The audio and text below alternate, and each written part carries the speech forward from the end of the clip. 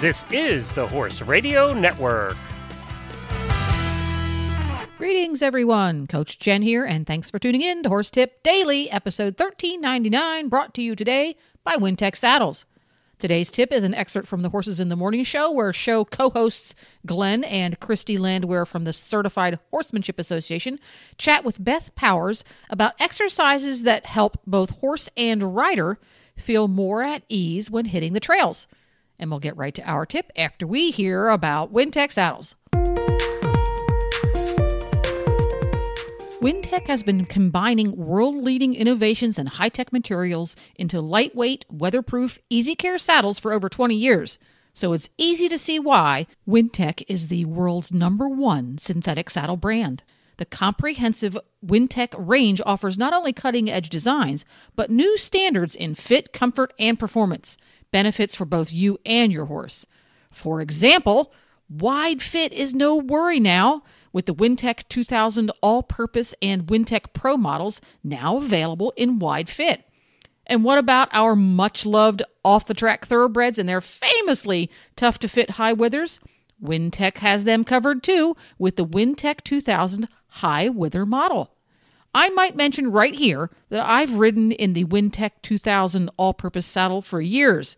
The seat is just deep enough for a comfortable, secure fit, and the grippy seat means full seat breeches are an option, not a necessity. Plus, it's well balanced, so legs and seats stay where they should. Check out the entire Wintec line of saddles at wintec-saddles.com or visit your local retailer and sit in one today.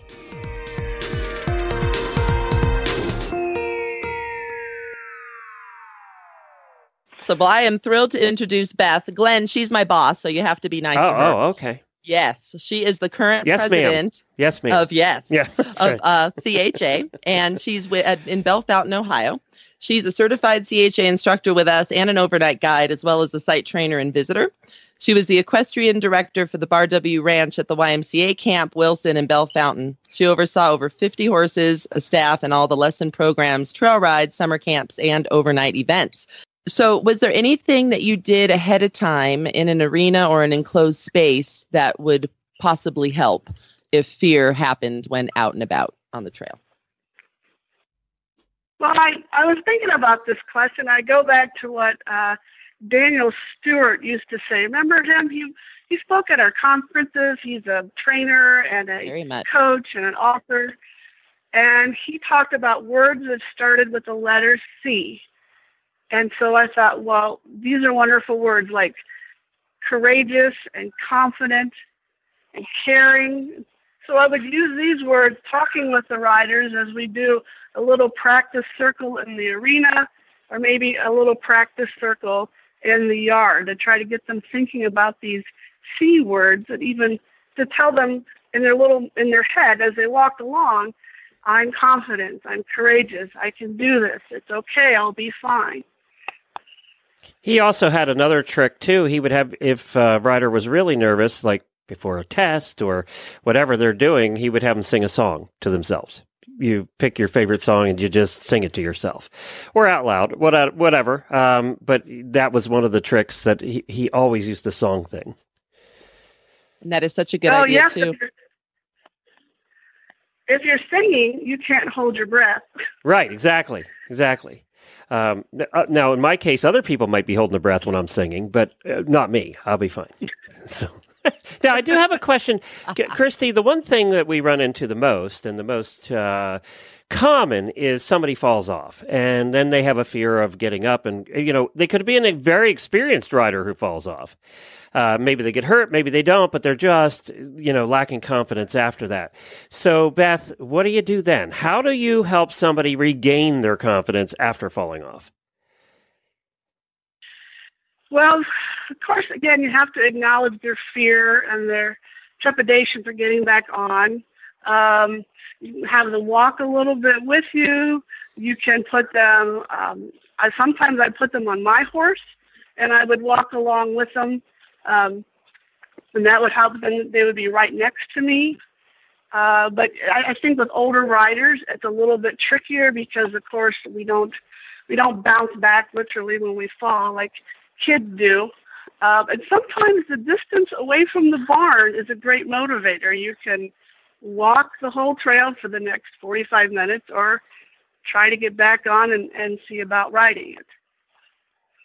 And I think, too, that was interesting what you said about getting on your horse, because I think that they also lose, just like when my pony was bolting in the carriage, you kind of lose confidence in your pony, and maybe they lose confidence in you, too. It's probably a two-way street. But and that takes time to rebuild. So, but first you got to rebuild that rider's confidence before they can go back to that horse and work on that relationship again, right? Oh, that's so true. And my horse is pretty good size. So when I put a sixth grader up on her, she would just follow me anywhere for the most part. So that the child had to realize, I'm getting on this giant horse, but I was okay up on her. Now the smaller pony, I think I might be able to tackle again. Yeah, no, that makes sense. And I'll tell you, that kind of leads you into some horses are very stoic, right? Like your mare. And some horses are very not stoic. So, and obviously in your camp program, you probably weeded those kinds of horses out right away and you didn't use them in your program. But I'm sure in your experience, you've had horses that are also afraid on the trail, because even your stoic ones can have a moment where they don't want to cross the bridge or they don't want to go over the creek or whatever the case is. So how did you work with horse rider combinations when those kinds of things happened? Well, generally as a whole group, we would stop and we would kind of look and watch the Amish buggy go by. Or we had a lot of deer on the trail. Many times the deer would get used to us, and we would just sort of watch and wait and see what the deer would go, which way they would go. And many times as a lead rider, I would talk to the deer to see if I could get the deer to wander off to the trail. If they were going to go to the left, I would go to the right and so forth. But it got to the point where there were so many deer who could care less about us. I would have this entire conversation with the deer, and they'd still stand there and look at me. Until one point, a child behind me at one ride goes, "That lady's talking to the deer and telling it what to do." And the deer then went to the left, and we went to the right. I was a deer whisperer. Well, and I'll tell you, Beth, you're so right about the deer, because we have them here in Colorado too. And if we come up on them and they're laying down and we go by them and right at that particular moment, they decide to jump up and flee, that's going to cause a spook in your best of stoic horses, right? So we did the same thing. We're like, look at the deer, like, will you please stand up? Right. And we kind of have the horses look at them and walk towards them so that eventually they felt pushed like a cow would, and they got up and they walked calmly off, because yes, that's not good when they become little and then all of a sudden they become big when they stand up last minute. Right. And that's happened to me several times. I would think, well, I guess we'll just kind of go. I got a schedule. I got more people coming. And, 5 horses go by and the deer stands up slowly and everybody kind of goes, "Wah!"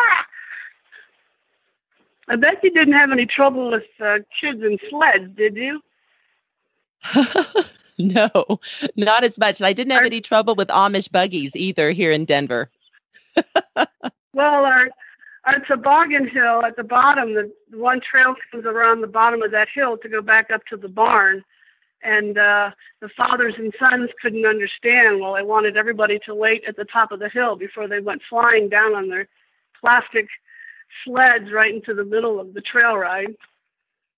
And, I think that's so funny you say that. I was at Idrahaji, which is where my boys go to camp, and we were certifying some day ride trail guides a couple of weeks ago, and they have their archery range is pretty close to where you do trail riding, and they're doing the arrows, away from where you ride, but still the noise, right? That the arrow release happens and the noise when it hits the target, the same conversation happened. All the wranglers went, "Yeah, the first couple of rides, the horse spooks on this." I said, "Yeah, I bet." And they go, then after a while, they just don't care anymore. I'm like, all right. So it's interesting when you have to combine things, like especially in a camp environment, how the horses get used to it over time. But at first, it's very unusual for sure. Oh, yeah, there's very tense moments when somebody's running with those big plastic sled and the wind catches it. So now it's this parasail behind it flopping, and you just sort of stop and have everybody breathe and have it go by and then explain to the person how that's not a good idea, or, walking by now it's raining, so you want to put up your umbrella now. And that's kind of scary as well. It's called Education for Everyone. And that's a wrap. You can find links to today's guests and more tips at horsetipdaily.com. If you have not done so already, head on over to your app store and search Horse Radio Network and download the free Horse Radio Network app. That way you can have all of your favorite Horse Radio Network shows with you wherever you go. This is Coach Jen, and I will be back again soon with another tip. So until then, go ride your horse. The Horse Radio Network and the Horse Radio Network hosts are not responsible for statements made by guests on the Horse Tip Daily. Please use your own judgment when listening to the tips on this show.